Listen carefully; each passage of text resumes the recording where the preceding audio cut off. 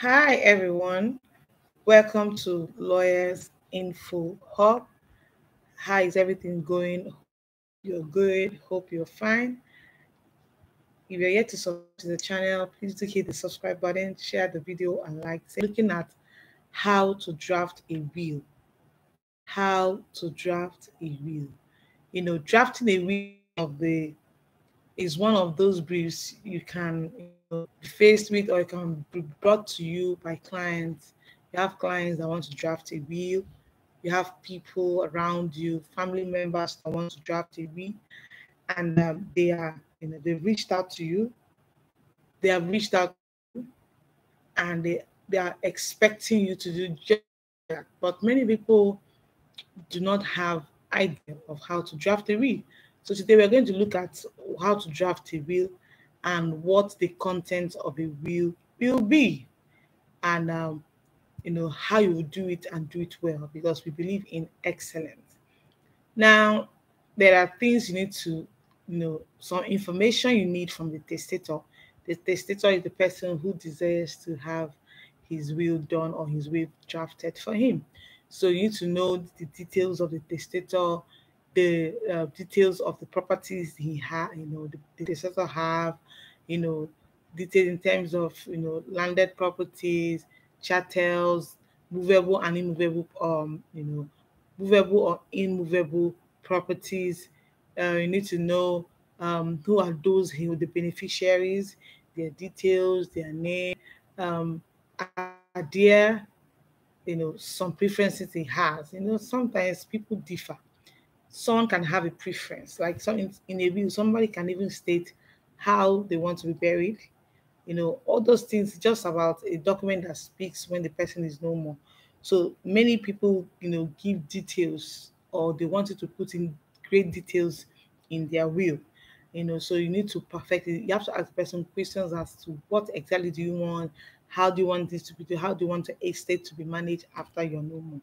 Now, in drafting the will, the first part is the commencement part. This is the part where you state the name of the testator, the address of the testator. If the testator has an alias or a nickname, sometimes you can put it, yes, you know, So this is some before. Now you can say this is the last will and testament of Mr. XYZ. But now you can also just write simply, this last will is made by me. You state the name of the testator, state the profession or the occupation.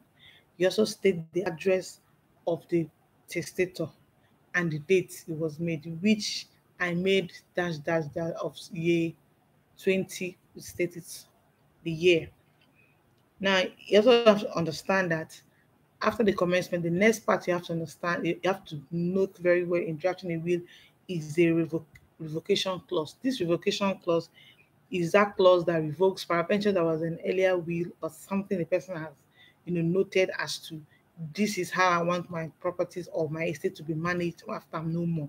So the revocation clause, what it does is to revoke any other thing that has been that has a similar feature of a will that the person has done. So that revocation clause revokes that. So every will must have a revocation clause. You know. Now, you just draft it like, I revoke all previous wills and codices I have made. you know. But there are some cases who have never made a will before. We can still just put it for the sake of drafting. Um, that revocation clause revokes whatever will, could be something the person said, something the person wrote. It may not be formal, it could just be something, so it revokes it. So you just say, I revoke all previous wills and codices I have made, with respect to the management of my estate or with respect to all the properties I have. Now, another very crucial part of a will is appointment of executors and trustees. Every will must make provision for the appointment of executors who will also serve as trustees. They may also act as guardians. Peradventure, the testator have infants as children. The testator must appoint a minimum of two executors and a maximum of four. So you must note it. If the testator is saying, I have six people, I feel, no, you say no, you can do a maximum of four and a minimum of two. you know, and these the executors must be people who are willing, and who are capable of discharging the duties of executors. So in our drafting, if you just say, I appoint as my executors and trustee, um,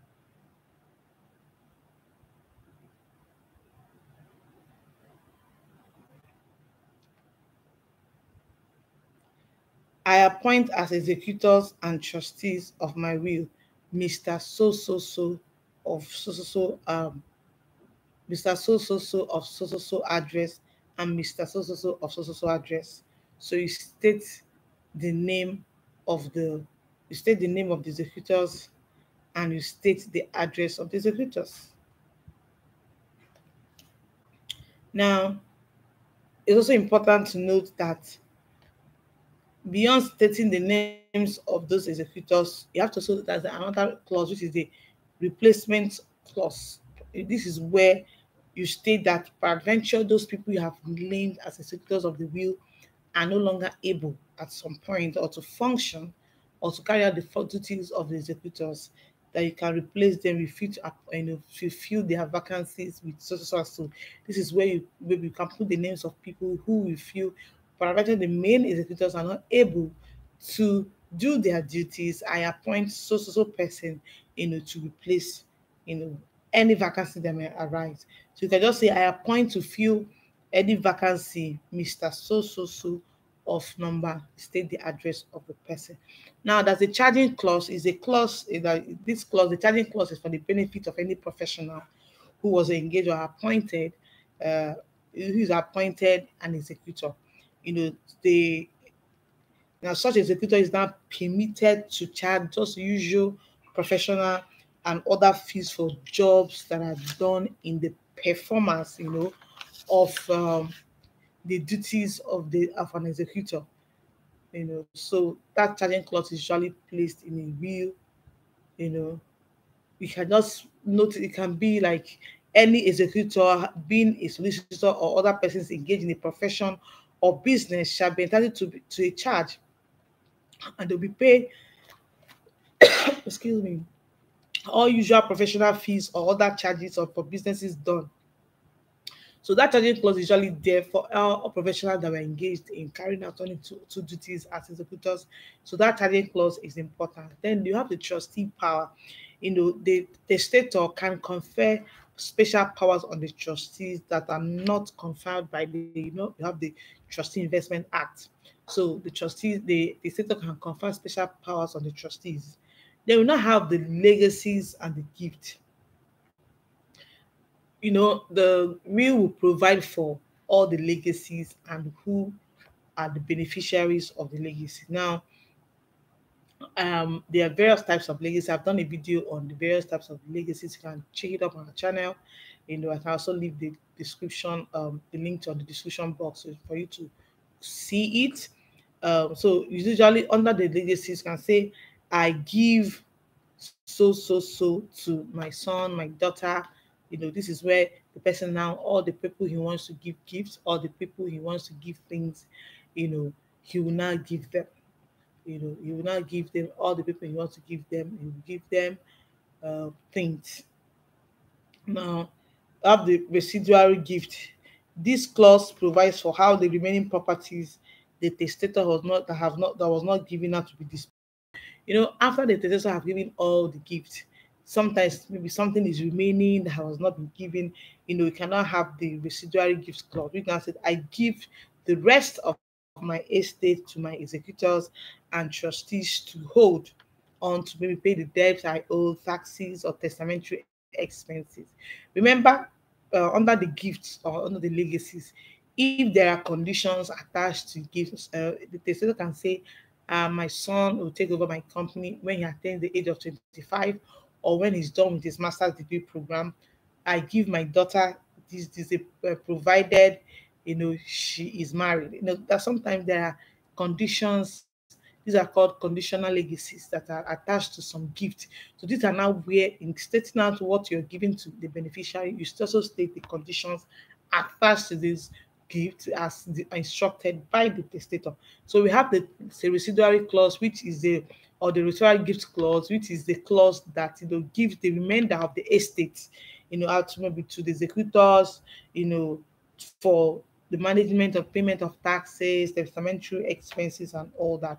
In many wills, you can see that the testator can give instruction as to how they want their burial to, you know, to be taken care of. You know, you can now say, I direct the executors and trustees to settle all debts and funeral expenses. You can wish their, you can make funeral wishes, as per the church that will bury the church that will bury him or her, the officiating priest, a lot of things, it's more like the wish of a testator. So all those petty things, the musical bed, the undertakers, the place they'll be buried, all those things can be contained in a will. Now, if the testator has infant children, he can also appoint a guardian for those children. He can say, I nominate and appoint Mr. So so so of so so so address, to be the guardian for my underage children until my children are of full legal age. Now, now we have the testimonium clause, which says, in witness of which this is where they, you state the, that's call it the testimonium clause. You can draft it, in witness of which under the testimonium clause. Then we have the execution and attestation clause. A will must be executed according to law. It is not executed like the way it is executed in a deed. You can just, the execution can just read, signed by me, the name of the testator. Remember that if the testator is an illiterate or blind or deaf, or the jurat has to be inserted. Now the name, signature, address, occupation, of at least two witnesses must be provided. So it has to be attested to by two witnesses at least. So that now brings an end to your draft, to your will. So you have to know from how it is going to comment, then the revocation, all the different parts of the will I've explained and how to draft it. Now, when it comes to the legacies of the gift, you must represent the wish of the testator, how he wants the gift to be given. Peradventure, sometimes the testator can give a gift and say, if this, I give my wife, for example, so so so, provided she still remains my wife or my widow, or once my wife remarries, she loses. Sometimes the sister can give gifts, just like I said earlier today, based on conditions, and they must note it as they have already, as the testator has given the instruction. Are there gifts two people will share? Are there these are bank accounts and all of that? So you must note them very well and express it in the most simplest language that even an illiterate or a person that is not learned can understand.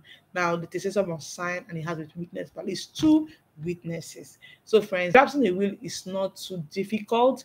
You must get the right instructions, you must get the right information you need, and you represent it in a will. And remember that a draft, the testator must see the draft, read it, and say, okay, this is what I want, before it is what is executed, and then you can go in and lodge your will. Go to the probate section of the High Court and lodge your will. The lodgement process is not so difficult. Some of them have been computerized. Even if they're using the manual arrangement in your jurisdiction, it's not so difficult to lodge your will. It's also very important, the sealing of the will and the lodgement. So, friends, I just hope you'll be able to learn something to learn how to draft a will. Is a very vital document that a lot of lawyers, have drafted and are still going to draft. So you have to have an idea. Peradventure you've never, drafted anyone, so you have an idea of what it should contain and how you are going to do it. So, friends, I hope you enjoyed today's class. Do take care of yourself and know that it can always be the best. Just put your heart to whatever you're doing, be diligent, and you see yourself at the top soon. Of yourself. Yeah, bye.